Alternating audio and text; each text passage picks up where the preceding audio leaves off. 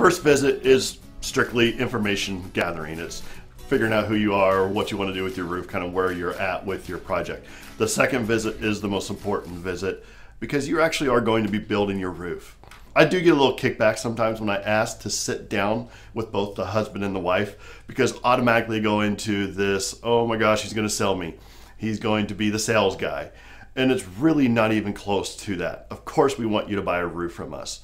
But the reason for the second visit is we want you to understand what's going into your roof. Yes, you may know more about roofs after you're done with us than you ever wanted to know, but at least you have that information to where when you do look at the bids, you can decipher what those bids mean. You get to pick what you want into your roof. It's not our roof, so we're not going to just email you over a number and hope that you understand it and hope you understand why it costs this.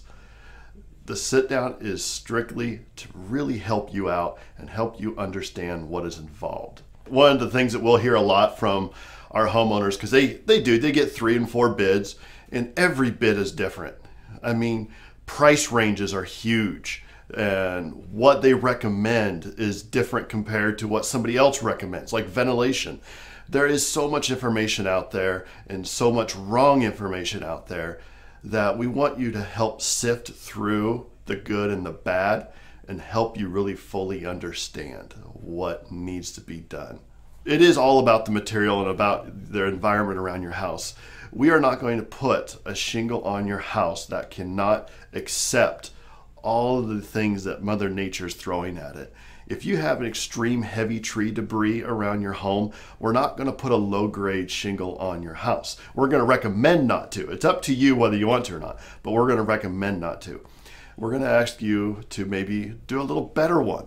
It may cost more up front, but it's going to work twice as long. So your roof cost actually goes down by day, price per day. The second visit, we're here to help you. We just want to make sure you understand what is going into your roof, why it's going into your roof, and understand the full costs. We're not there to try and rope you in to any fancy sales tactic. We just want you to really enjoy the roof that you picked out and that you spent a lot of your money on.